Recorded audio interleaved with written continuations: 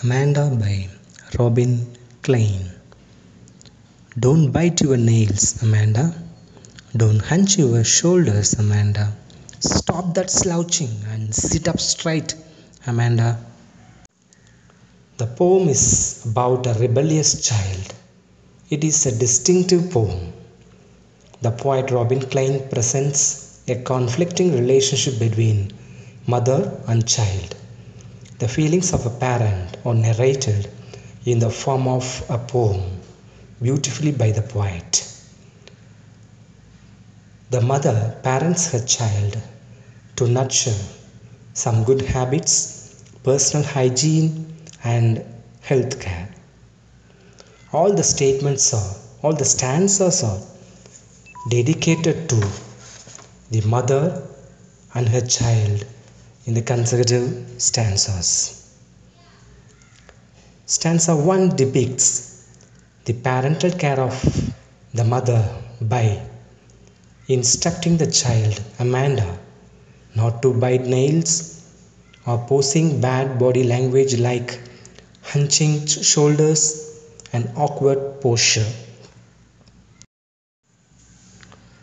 There is a languid emerald sea where the sole inhabitant is me, a mermaid drifting blissfully.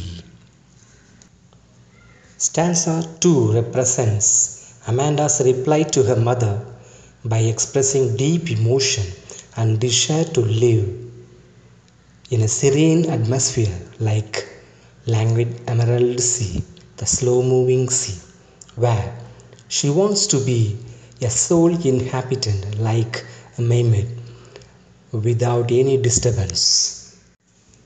Did you finish your homework, Amanda? Did you tidy your room, Amanda? I thought I told you to clean your shoes, Amanda.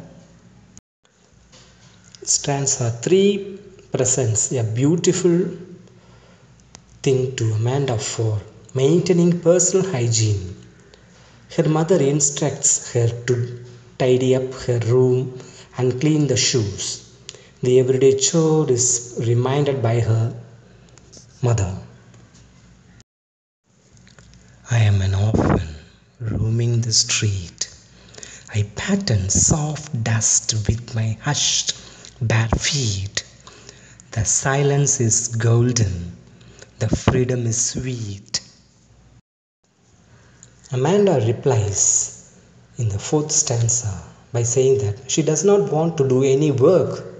She wants to roam like an orphan in the street, and she also wants to make her leg untidy. And she further adds that she yearns for absolute silence. According to her, freedom is sweet. Don't eat that chocolate, Amanda. Remember your agony, Amanda. Will you please look at me when I'm speaking to you, Amanda? Amanda's mother advises her not to eat chocolates as it creates agony in her skin. But she is not mindful about her advice. Amanda's mother requests her to pay attention to her advice. I am Rapunzel. I have not a care. Life in a tower is tranquil and rare. I'll certainly never let down my bright hair. Through stanza 6, the poet reveals the imaginary world of Amanda where she lives. She clearly indicates that she doesn't want to be cared personally like Rapunzel's mother, and she adds that she will not seek help from anyone by letting her have.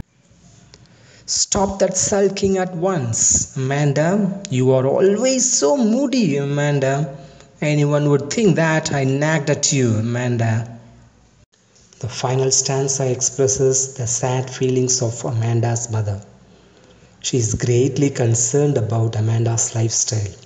She also states that she is moody and not agreeing anything She further worries about her child's advices and words were mistaken by others.